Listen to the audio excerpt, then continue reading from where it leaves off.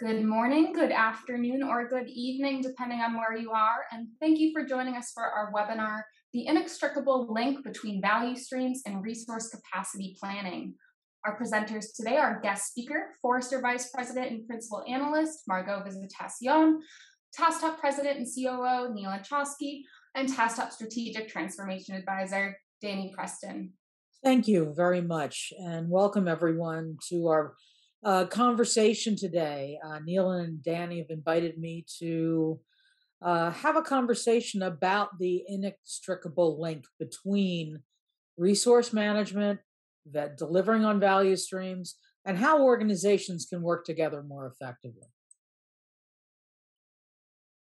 And really, when you think about it, being able to deliver value is all about keeping up with the speed of business and understanding how to optimize the way your teams, product teams, and delivery teams work together in order to deliver the highest level of value within the optimum time frame. So how do organizations need to keep up with business and keep up with the speed of business? Well, we have to look at things a bit differently than what we have in the past. What organizations have recognized is one of the reasons why companies have adopted Agile and now have expanded that delivery practice to focus more on not just delivering working software faster, but leveraging practices like value stream management to deliver better outcomes and better value faster to their customers, is because they recognize that the traditional ways of delivering software was not effective. Why? Because resource models in traditional organizations don't work. They're siloed by nature. You have leadership, lines of business, the C-level, and underneath of those leaders, you have functional teams, business teams, business analysts, developers, quality assurance, enterprise architecture, operations, and infrastructure. And overlay functions that have to be shared across all of them. That does not create a nimble and effective way of delivering business and delivering better business outcomes. Why? Because functional teams rely on utilization. When you think about a project team, I was just having a conversation with a client of mine this morning, and we were talking about this very subject. You have a project team that's formed when the demand gets approved. You bring the team together. They don't work together on a daily basis, but they're brought together for the length of a project. So you have ramp up time. You also have shared resources that cannot be dedicated on a full-time basis to the project team for the length of the project. So you're looking at utilizing availability wherever you possibly can. And what does that do? That then magnifies the walls or thickens the walls of the silos because it takes time to get up and get running. Margo, I was going to just add to that. It's not just the shared services, shared resources. You have outsourced resources. You have, heavyweight or anachronistic processes in the different silos. Exactly. You have open source tools, even that in a lot of cases you have tools that each silo is using that doesn't even talk to the others. So you almost feel bad for people trying to do capacity planning because this much complexity makes it almost an impossible job. You make a great point. It's not just people silos, but it's also technology silos. And that just adds an additional level of complexity on a team.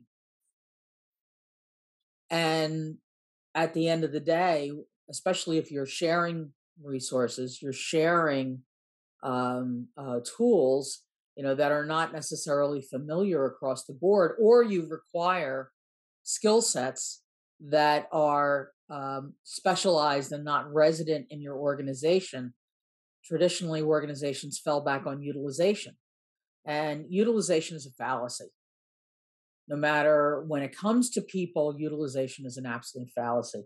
When you're doing capacity planning, you're hopefully planning for a 100% planned allocation for any activity that you are that you're assigning a resource. And if you don't, and if your project management maturity is not at a given level that allows you to recognize utilization fallacies, what happens is that planned allocation is reduced automatically by 50% because a resource, especially a shared or a contracted resource, is only available a portion of the time. And then when you shoe in unplanned work, that actual real utilization drops down. So for traditional project delivery, you're dealing with maybe a quarter of the absolute availability that you can hope to get for a resource. Bottlenecks in waterfall, the only positive thing we can say about this is bottlenecks in waterfall become apparent pretty quickly when you are sharing resources. So not only are you waiting till the end of delivery to receive value, you're actually extending that wait time because you're creating bottlenecks by having resources that can't be dedicated, or it takes too long to identify when you need a skill to bring the skill into the mix. To combat that, organizations, about 20 years ago, we started forming using agile approaches and techniques so that you went from that pool of resources to having integrated modular integrated product teams, where you broke down the silos and you have the teams work together. You broke down the wall of delivering technology by having a product owner actively involved in the process. So that should resolve all of the problems, right? Not exactly. You still have the problems that we talked about before: shared resources, sourcing problems, and inconsistent use of technology. And because the reality of the world is that product teams rely on a broader operating model. You have the integrated teams that are working together, they're dedicated to a product, they are embedded with that product. Unfortunately, most organizations are in a state of transformation. They're still leveraging PMOs. They still have a need for resource management, what we're here to talk about today. There's still challenges around budgeting. How do you share resources and how do you fund them? And also, you're looking at specialists that have to be shared across the board: agile coaches, customer experience, user experience, security, architecture. All of these are the broader operating model that really support and enable software product teams.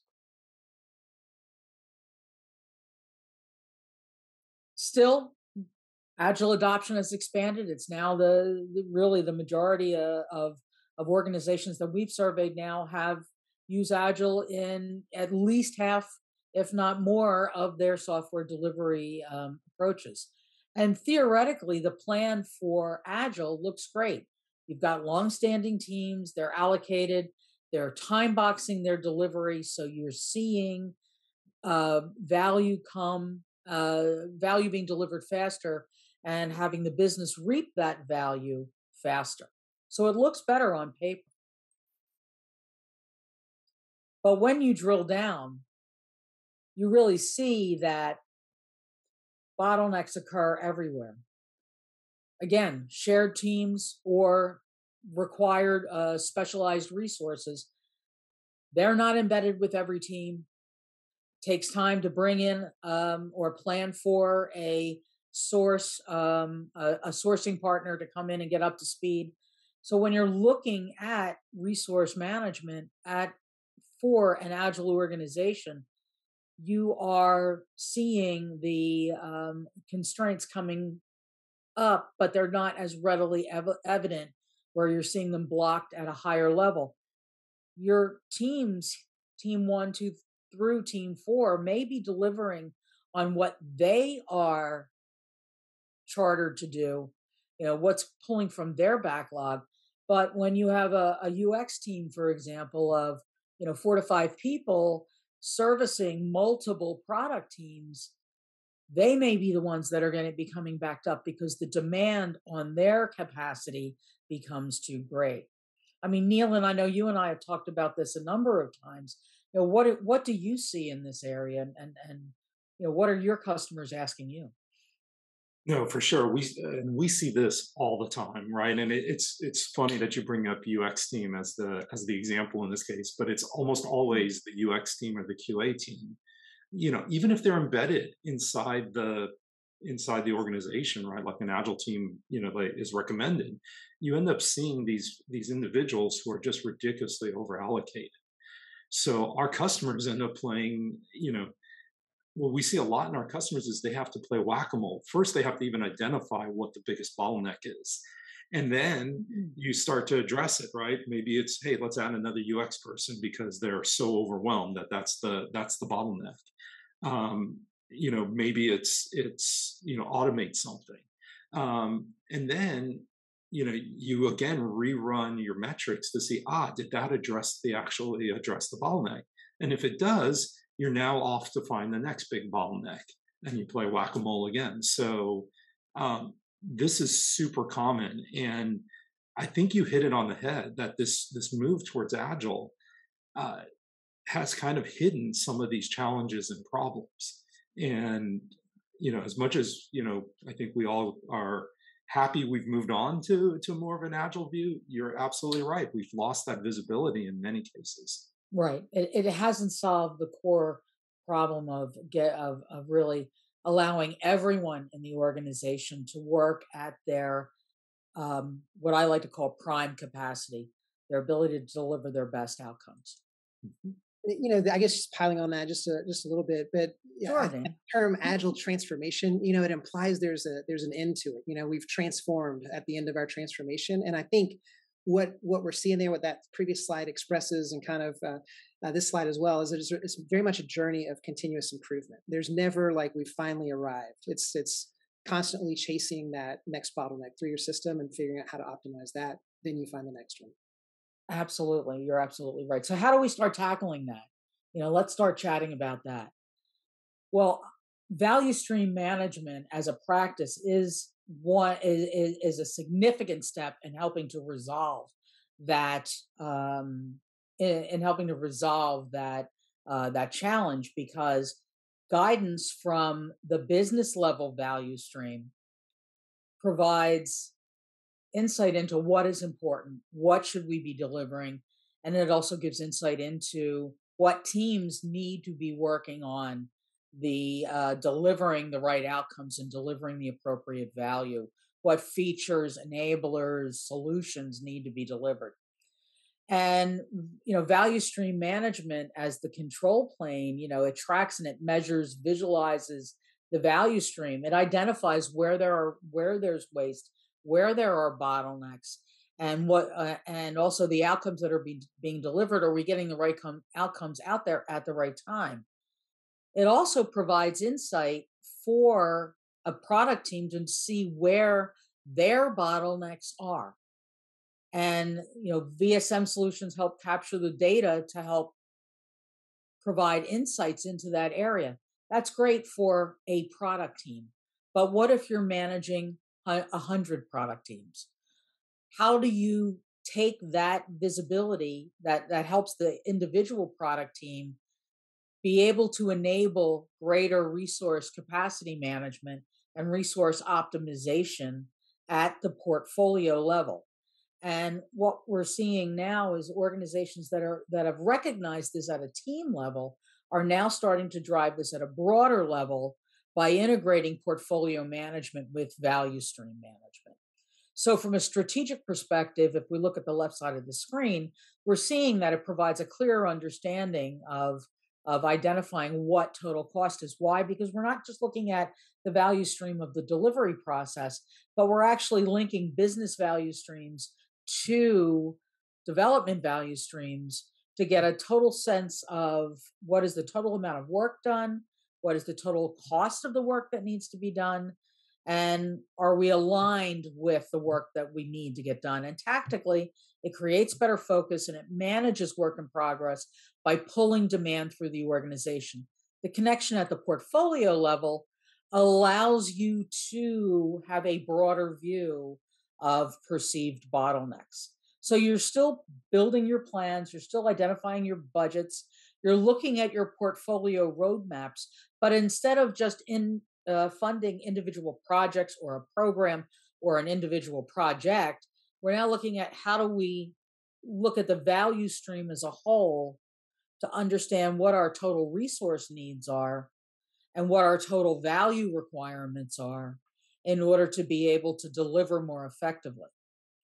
So that as you were performing the proactive part of capacity planning, excuse me, identifying what are the shared services that I need, what are the sourcing services that I need, you're bringing everyone together in a big room environment, whether it's physical or virtual, and you're identifying what you need, and you're staking out your capacity planning requirements at a higher level. Portfolios give you the insight into what is available, and VSM gives you the insight into what's actually available. So plan demand versus actual demand. And Margo, I think I love that idea of the VSM control plane and the VSM data plane, right? And one of the things that we've seen with a lot of our customers is that the control plane is only effective if the data plane is actually capturing end-to-end metrics. So many organizations and agencies are kind of lulled into this false sense of confidence, but they're only capturing CI/CD data. And Exactly. that is gives this completely distorted view of reality.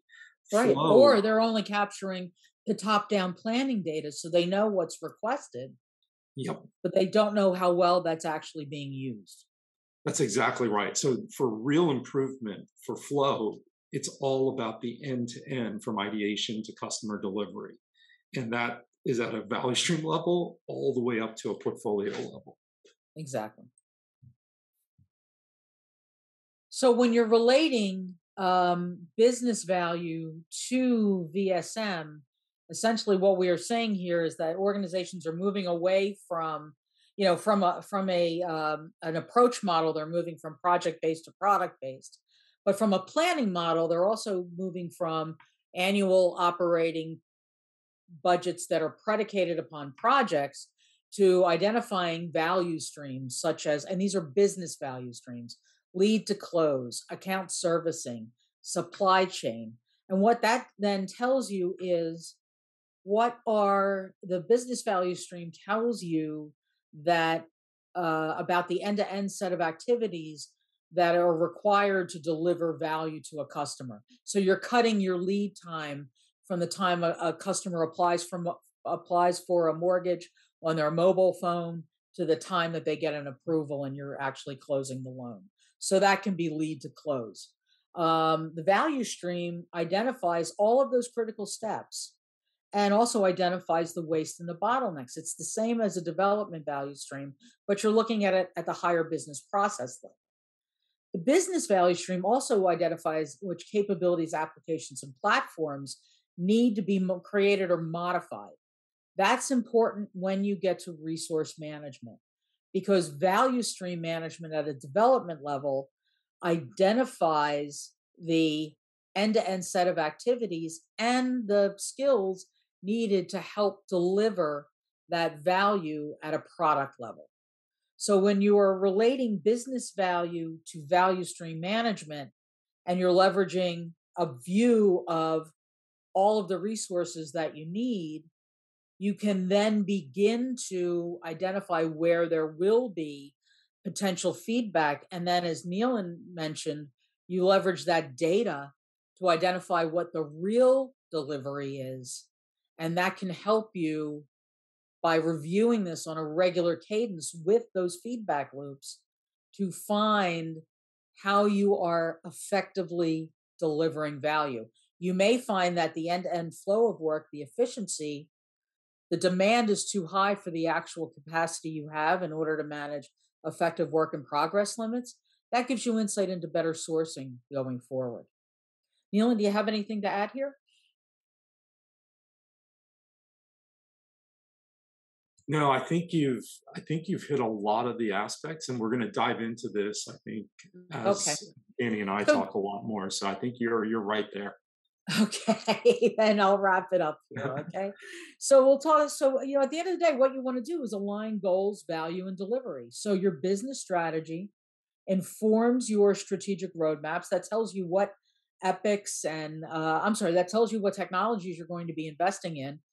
And the strategic portfolio just provides the guidance of here's our total capacity, here's what our investment streams are, and then that enables the teams to identify, leveraging VSM capabilities, what goes into the product, the planned flow for delivery of that capability, and what VSM does so well in measuring and capturing that flow, identifies where resources may be the challenge for creating those roadblocks.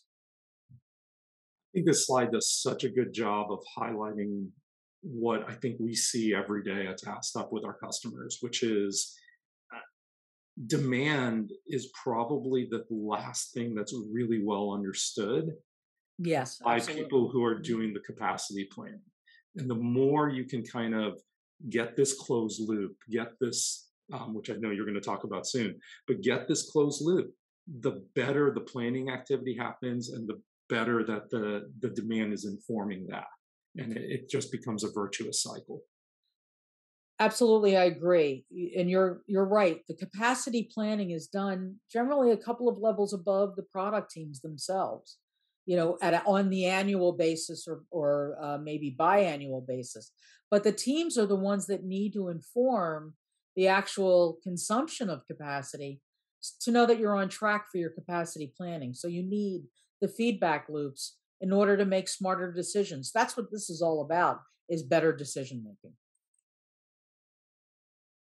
Because it gives you insight into dependent work and identifying where you need to either identify dependencies so that you get visualization into those over allocated teams, or maybe a specific resource, a shared entity like data or security. Better coordinate cross team activities, workstream activities. It provides guidance into how do I sequence work if I can't get UX involved during sprint 2, maybe I can hold off to sprint 3 in order to get their feedback on a change. It also provides better insight into how you are going to analyze and report and make decisions based upon performance measures and velocity.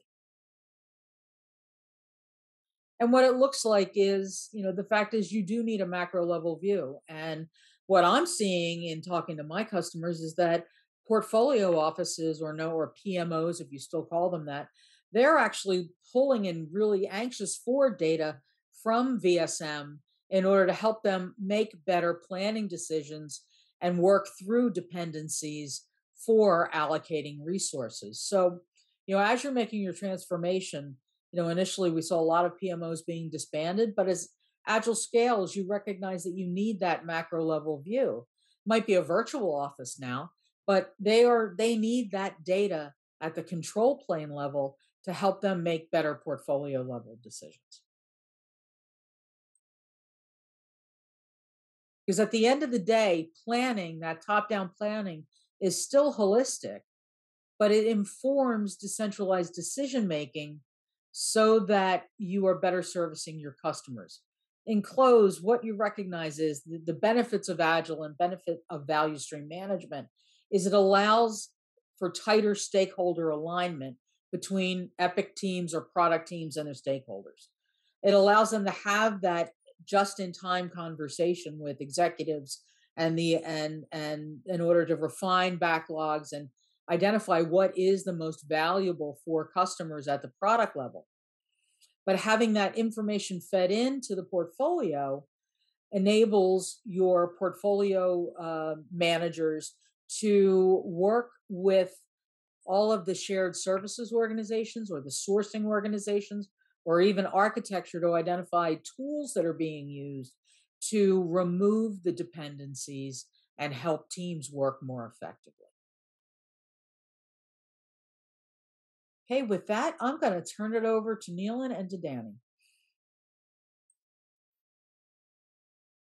Well, Margo, if you spot things that you're hearing as we were chatting, please dive in. We want to be as conversational as possible. But we will dive in with a couple of slides and then share some real world examples here. So,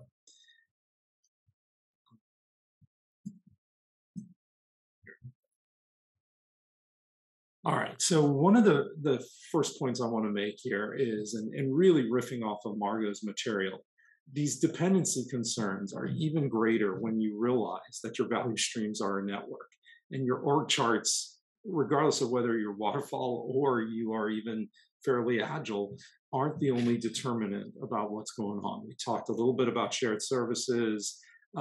Outsourced resources can come from anywhere. Open source and technology is kind of flowing in that isn't even part of what you built. And all of this is to deliver on these business outcomes. And networks are super hard to manage when you have all of this complexity.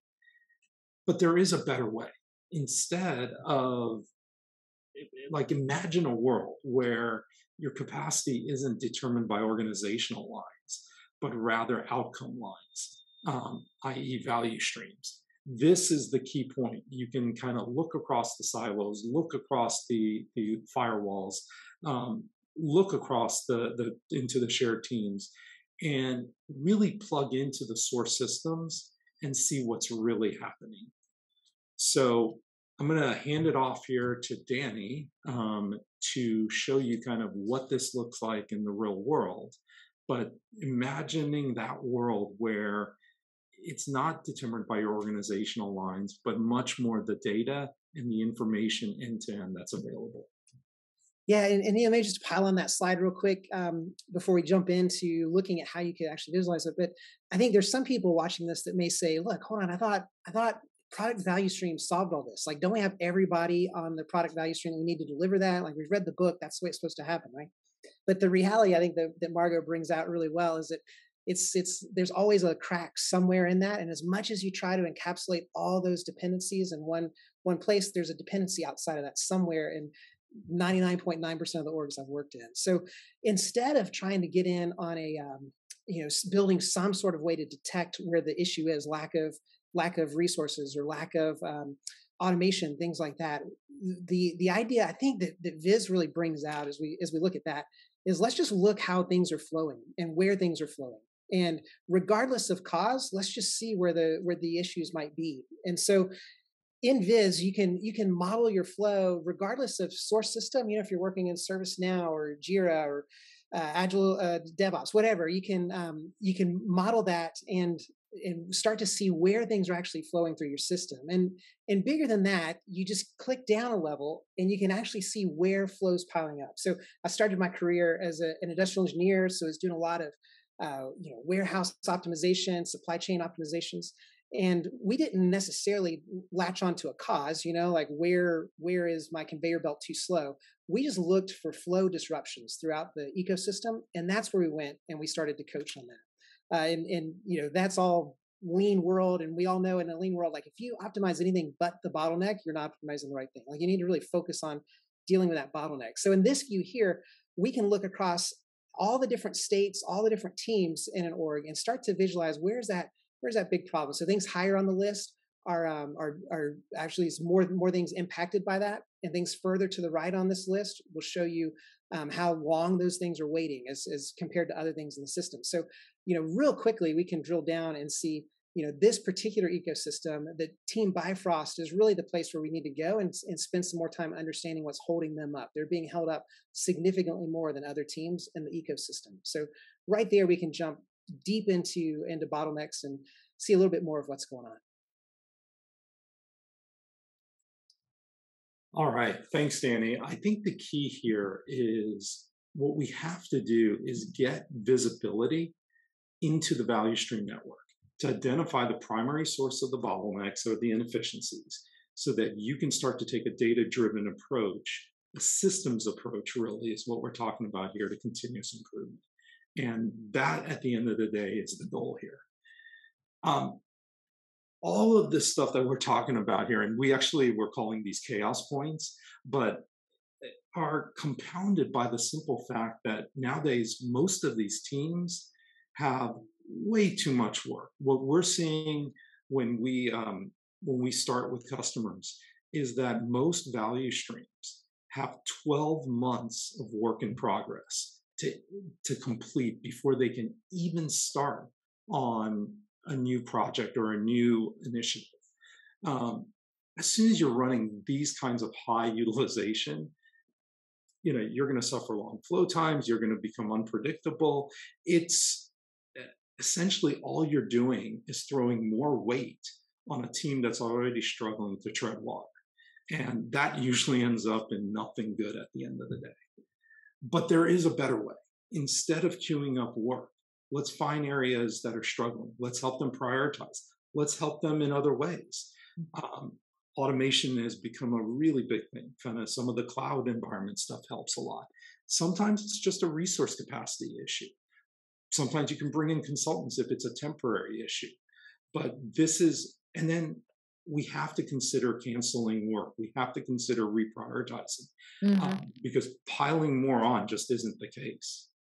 No, I mean, that's the reason why organizations were going to Agile in the first place, was to manage and work with work in progress limits. And I think what you need to be looking at is initially, it may not have been technology resources, meaning people, product teams that were the bottleneck, but we're seeing bottlenecks across the entire organization now.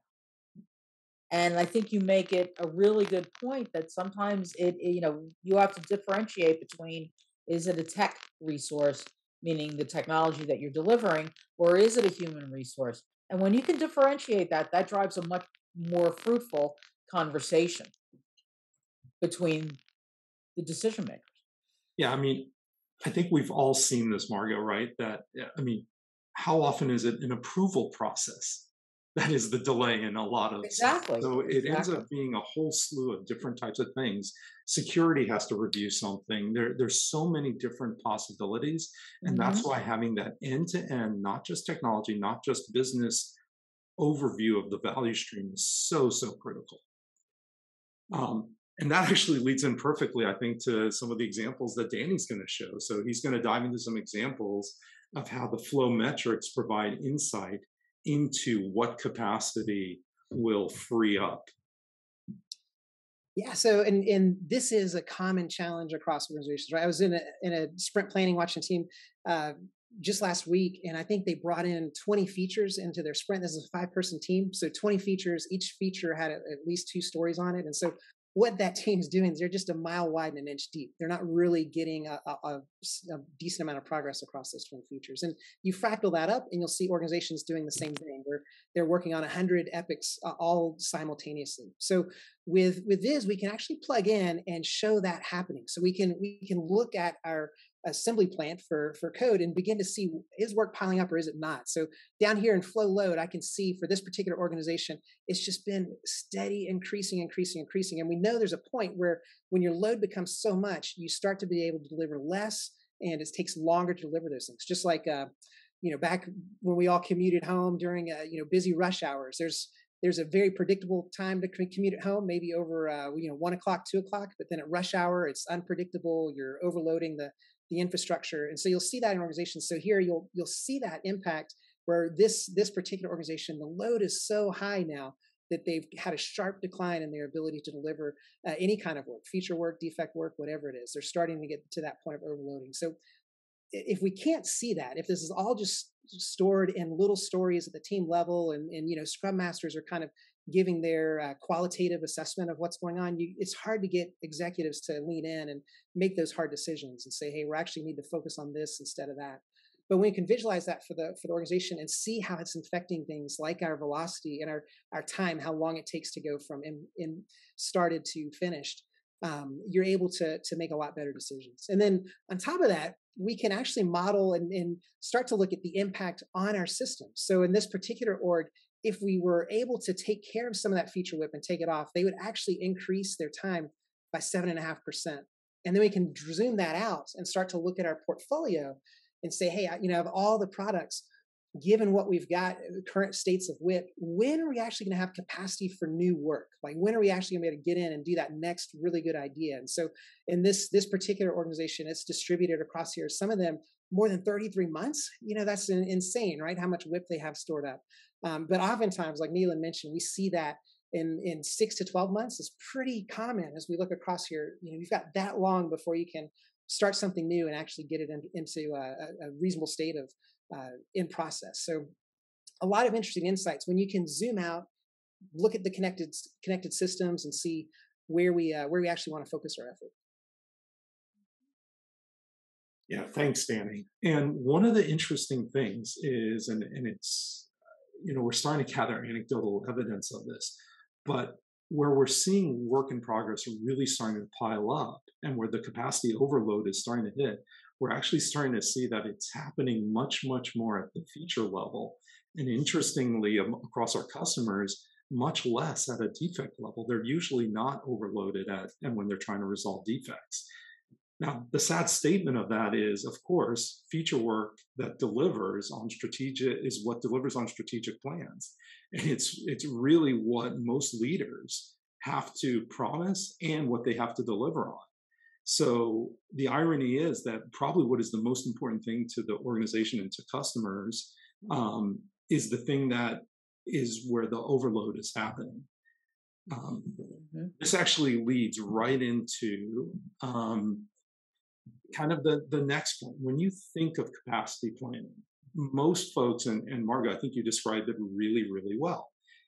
Capacity planning happens up here, where there's a lot less understanding of the work, and it's viewed as, demand is viewed as kind of rather monolithic from a profile perspective.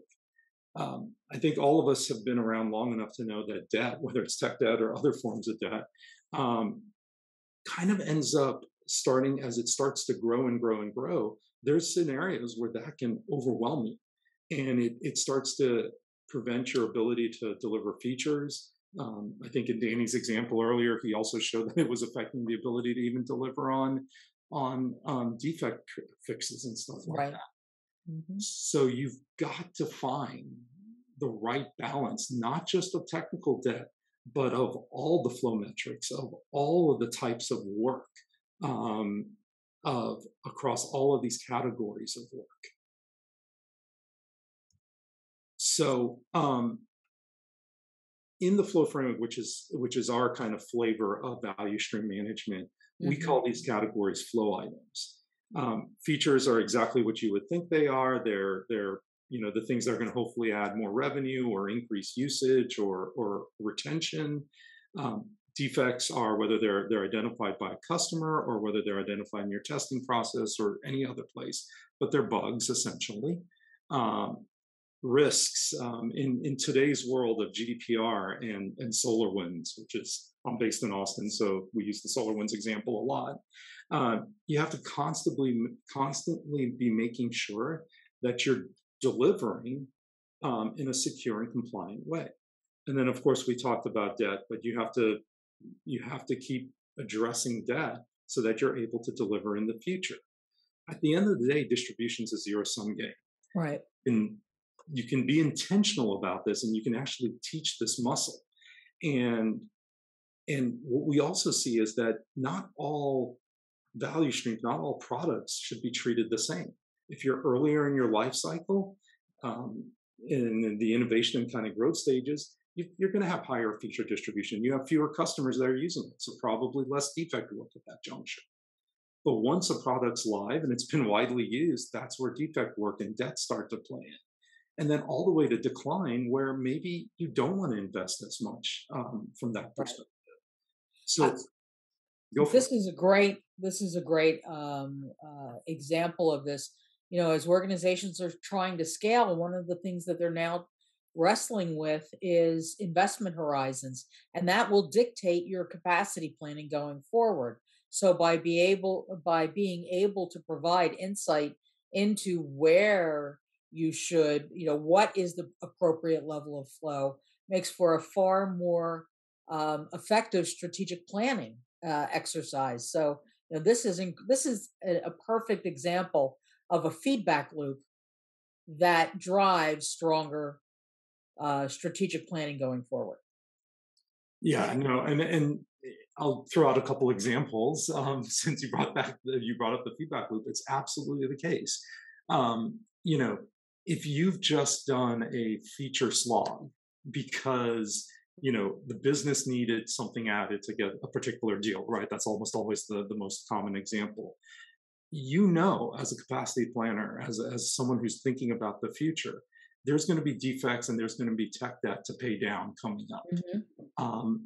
Plan for that. Equally, as organizations have introduced automation or automated QA or something along those lines, there's an opportunity there where you're going to have some opportunity to add capacity for some interesting feature type work.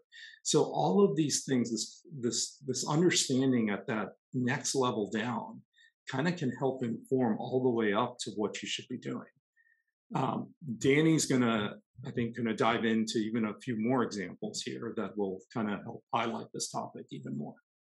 Yeah, and just right before we pile into that, but the nature of that feedback loop, it's really powerful. I wish we'd had this years ago in active use. But the if you just launch a new product, and and you think it's in that incubation stage with a lot of feature work, maybe a little bit of defect, and you look at the distribution, and it looks more like that fifth stage of the decline where you've got a little bit of feature work and a lot of defect work.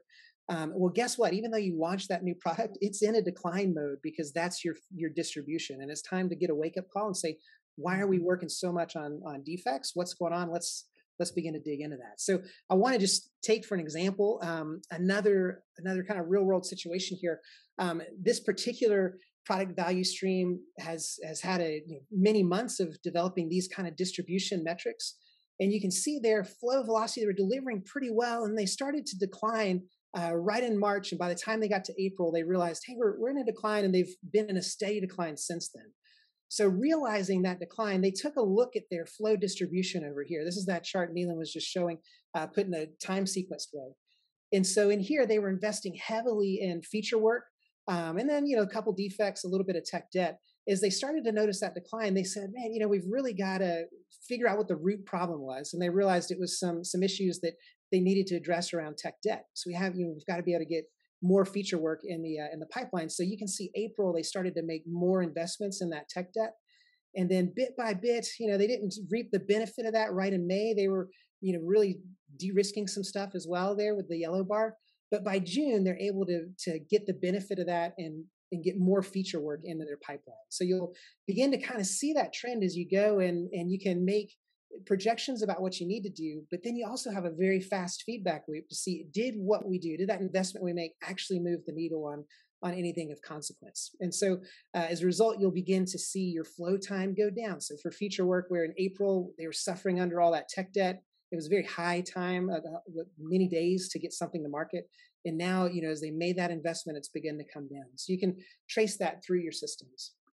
And then bigger than that, you can zoom back and look at your entire portfolio. So this is more of a zoomed out portfolio view and see what is the health, based on industry best practices and the stage of that product. How am I doing on my distribution? So this particular chart here is highlighting, hey, for account services, looks like we're doing pretty good with feature work, but there's a little bit more defect work than we might want to have. Let's dig into that.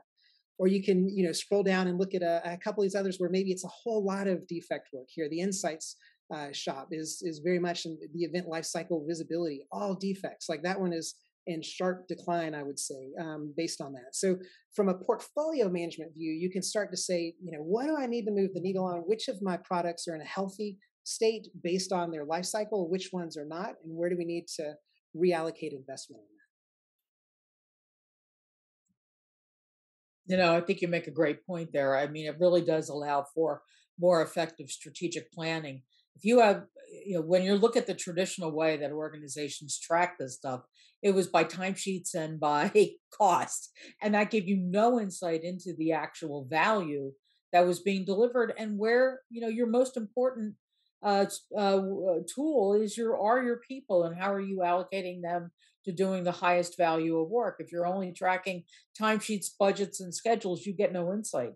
But this provides you the appropriate context to allow you to make those decisions, and it really can depoliticize the decision-making process.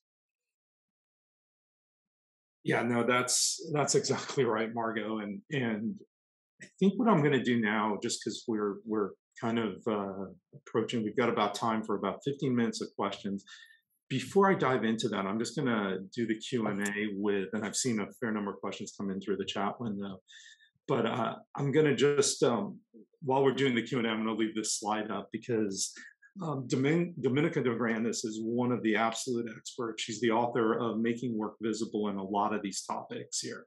And she is doing an executive roundtable at the end of the month where she'll be discussing things like capacity planning, making work visible, and then really talking through some of the constraint stuff that she probably understands as well as anyone. So there's a registration link there at theflowframework.org. And with that, Laurel, I know you've been curating the questions. You wanna start kind of hitting us up with them, please?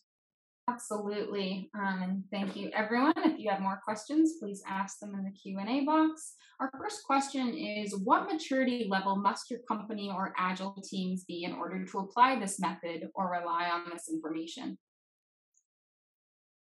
Yeah, I mean, Danny, you see this a little bit more in the real world than I do, but what we've seen is it actually doesn't matter where you're at. The most important thing with value stream management is not your methodology of how you're doing things or the fact that your 50 teams do everything slightly differently.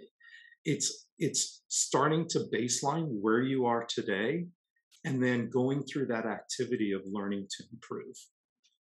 Danny, I think you probably see this in the real world way more than I do. Yeah, absolutely. And so that's earlier in the presentation I mentioned agile transformation. I'm trying to think of a better word than transformation because it implies like there's this end state and we're going to do an activity and then we'll be done with the activity. All of this is just continuous improvement. That's the best way to think about value stream management. And so there is no, I've got to get to this level before I start. It's kind of like, hey, let's just baseline where we're at, find that next improvement opportunity, make that improvement, and carry on. I think what it brings to the table is it actually allows you to make it quite tangible. Because when the minute somebody hears process improvement or continuous improvement, I talk to folks like this every day, and their eyes glaze over because they see it as this big hairy monster, and it really doesn't have to be. If the challenge is defects, spending too much time on defect, okay, focus on that. Define an outcome that, hey, our defect, we're releasing, certain number of critical defects with every release. We want to cut that down by half over the next. Those are the sorts of things that are tangible. Why do you want to do that? Because by the time it takes us to find a defect and resolve the defect, we've missed out on a couple of features we could have delivered. Make it very tangible, and you can start at any maturity level and make it a conversation. And it gives you a reason to change, right? Like I've seen a lot of organizations pick a methodology and say, hey, we're going to adopt, whatever, scaled agile framework is probably the most popular in the industry right now. And a lot of people on the teams are scratching their heads saying, why do I need to do this again? What's the point? By approaching it as, hey, we're working on continuous improvement model and we're making our decisions about what we do based on data, it gives a compelling reason why. We're not just going through with the motions to do something. We're actually doing it to solve this specific problem. Let's brainstorm the best way to do it. And that translates into money. Absolutely. Yep. You'll get support for money. You're saving money and directing money that's going to bring better value. You have a much stronger conversation. This puts technology teams on a much stronger footing than we've ever seen before because you have the data and you can use the data. Bet you if you use whack-a-mole, they'd pay more attention. They'd hurt more. Excellent. Excellent. Our next question, I think, ties into a little bit to that. And it says, are we trying too hard to fit expectations from multiple stakeholders into the agile way of doing things? In your experience, does it make more sense to tailor the methodology to what the stakeholder expectations are versus trying to use the agile way or the highway? I'd like to jump in and take this one All first. you, Margo. Okay. I think that you have to look at the scope and the nature of a product to understand what approach you're going to take. I don't think you should try to force anything in an organization where it doesn't make common sense to deliver it. If you have a product that's in place, an application, a system in place that has been in place for a while, there's not a high level of change, there's not, and your customers are satisfied with it, there's no need to put that into an agile or a scrum framework. You would benefit, everybody can benefit from agile techniques like stand-up meetings, looking at things like retrospectives, and some of those approaches, everybody can benefit from a level of automation. But if you want to take a sequential approach, or even better, take a Kanban approach that allows you to have a sequential flow of steps, that's absolutely fine. It's what works for your organization. What's most important is identifying what are the important data points we need to know that the product is delivering value. What's the level of satisfaction? And, is that level of value that's being delivered in the direction that the company wants to go? And from there, then you can empower your teams to make the decision about what's the best way to deliver. You still get the benefit from applying certain agile techniques, but you could, the whole thing is about adaptability. Mic drop. That was absolutely. Yeah, that was my first mic drop. But yeah, I mean, anything that's not contributing to my organizational goal is taking energy away from things that would contribute to my organizational, whether that's, changing your language, changing a process, doing this or that. It's got to contribute to the organizational goal. So I'm a big fan of being pragmatic and solving problems. Great. And the next question is, in your experience with engaging with companies globally, what is the right balance to managing shared resources within the company to what a vendor-driven project timeline entails?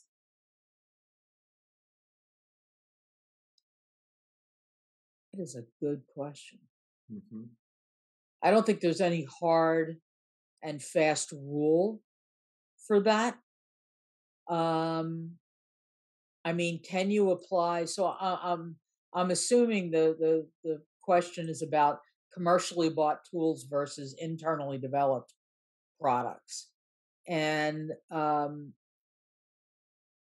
think that you may not, and guys jump in here. I think, if you're looking at something that's a commercial product, depending on the amount of configuration that you do to that product, that may dictate the levels of quality and customer experience that you're going to have.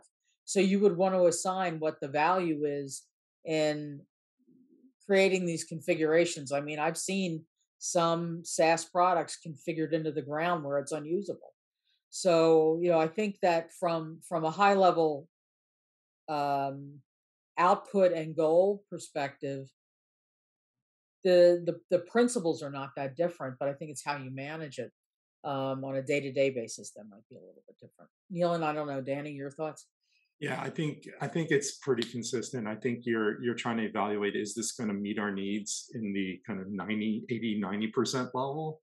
I think this is how we make these decisions ourselves as a company, or how I make them. And if we can get there, that's great.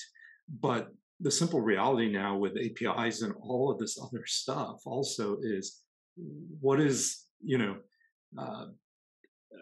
SolarWinds taught us, right? Like 80% of software is not built in-house. Right. I think a lot of us have known that, but that made it front and center.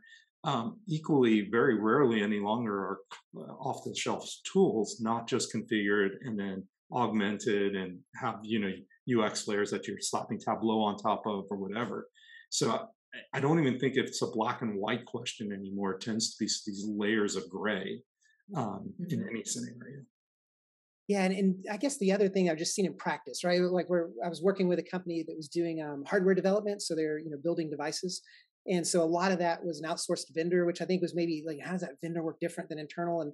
And while internally, like the big difference is we had some control over the communication cycles, tools they use, things like that. With the external vendor, we didn't have a lot of control over that. Like they insisted on more of a classic waterfall stage gate way of working, and so while we knew that wasn't, the likelihood if 18 months they weren't going to be able to do it because they're only integrating things together and testing them, the final leg, we knew that would be a challenge. So we wanted to get insights into what they were doing as quickly as we could so we could test out the model and actually do an A/B test kind of comparison, working with them to say, hey, we're all in this together, let's deliver it. So I think having a tool like Viz that can connect all these disparate tools together, where you may not be able to force them to use your Jira, right? They may decide they want to use some other tool. If we can still connect that into the same value stream ecosystem and get insights, it begins to help you actually coach to those things before they become issues. So you can kind of deal with the risk before they become issues and just start insights. So that's kind of the big difference for me is how much I can maybe direct best practices versus how much I have to prove them out and then fix stuff as we go. Regardless, you're responsible for delivering to a customer, so you have to have this view across however it is you are delivering to a customer. That's the most important part here. Even if it's an internal customer, they still have. Yes. But what's fascinating is most of the value streams that we end up working with, I would say 75% end up being for internal customers. And right? Because there are that many more projects typically in a big bank, big insurance company, manufacturing plant that are more internal focused than necessarily external focused. Awesome. We are at the top of the hour. I'm going to sneak one more question in because I think there's a few people asked us kind of a similar question. So I'm going to morph it into one and then we'll wrap up. And that is, what are the basics that are needed to be in place to build the data needed to measure the process? Or what would you say is the right level of detail needed for the value stream model to be an effective enabler for planning? I'll jump on this one real quick. I think it's just desire to want to improve. I think that's the most important thing. And by definition, I think that means it has to be at a senior enough level that the organization will follow that. But it's this desire to get better, because again, my description of whack-a-mole, it's essentially talking about improving 1 or 2% every couple of weeks. You do that often enough, you get 30 and 40% improvements across a year. Yeah, I mean, there's you can always get some insight from something. There's not like a floor, you have to start with. But if shoot, I've got a handful of teams using Jira and they only have 3 columns on their storyboard, I can still get some insights from that as far as where things bogging down on a particular team's flow, and then how does that compare to other teams around it, where the issue is going to be. So even in a very simple, rudimentary, just right out of the box starting standpoint, there's insights you can get if you can get access to that data. Yeah, I would agree. Start simple, ask questions, try to glean the minimum viable amount of decision-making information you need, and then it will help, and those conversations will then drive where you need to go from there. I think you can't think you can spring this fully formed. You really need to build it and find out what works for you.